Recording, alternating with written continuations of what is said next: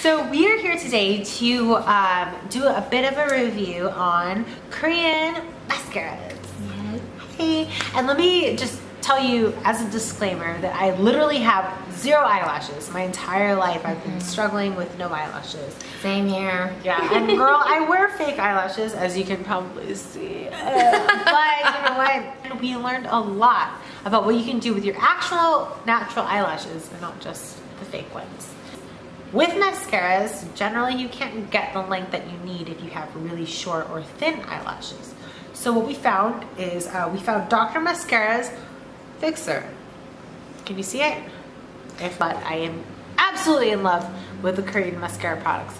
But primers, essentially, they glue the product that you need onto your face, or in this case, your eyelashes. It's in a really cool tube, almost like a lip gloss tube, and then comes out like this. Actually comes out as a mascara, so you can put it onto your eyes. And we find that building wise, it builds a lot of actual density. So if you want to, you know, use any type of regular mascara, waterproof or regular, it builds off of this primer. So this is excellent to use. We highly recommend it. This is like the Elmer's glue of mascara, so definitely use this first. So then that brings us next to what do you put on top of your mascara? Well, your primer. It is Diana Platt's Escalator Mascara. And look how cute this is. It's so cute. It's pretty darn cute. And amazing. So honestly, most American products don't come this way, but she changed it, twist it. It actually, the circumference or the diameter of the brush itself, it actually changes. So it gets thinner or wider depending on how much application you want. So that's really great. That's great. Yeah. If you have shorter eyelashes or longer, you could use this. We have the Innisfree Skinny Mascara. So what happens is that generally with Asian Americans, and perhaps other different races, but specifically Asian Americans, we lack hair growth. I don't know what it is, why it is. We're just not hairy. We're just not hairy. Hey, it helps in certain places, but in this case, for eyelashes and eyebrows, no good. And what I love about Skinny Mascara is that they are looking out for our Asian sisters. Hell yeah. Or Asian brothers who like, you know, mascara, shit. So look at this. Look at how brilliant this is. Small container, small brush. Do you see how skinny that is? Most people in America probably would be like, what the fuck is They're like over it. Yeah. But girl, we have like, I have no hair. Like I have fake eyelashes on, but the truth is, when it's smaller, it's better. Hey! But for I'm with you. Smaller, better. Remember that, ladies. Because it separates the eyelashes and it makes it thicker.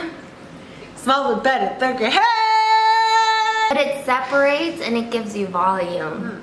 And you can see that there's it's a fine tooth, like it's hard to see. A fine tooth comb. You can see it. Can you see it better? See how thin it is? It's almost like a liquid liner, but it also has hairs and brushes that will actually get through the very gnarly. And it's very thick.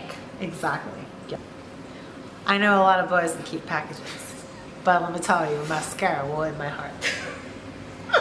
Last but not least. Okay, let's get that one out. All right. So it's the 3-step mascara. Which is amazing. It's actually pretty cool. What this product can actually offer is that it has obviously the top, which comes out as the mascara, as you can see. But what's crazy about this, which is really cool about it, is that it's curved. Yeah. So it'll make your lashes more curved and whatnot. See that? Like Kat said, so what happens is that the eye itself is on a curve. Yeah. So if you have something straight, it's going to be more difficult to isolate, especially if you don't have any lashes. Yeah, exactly. The target surface area. Whether you have short or long lashes, this will work. It's perfect. So this is multifaceted. What's also awesome is that if you can see closely, hopefully you can, and if not, we can show you in a separate video.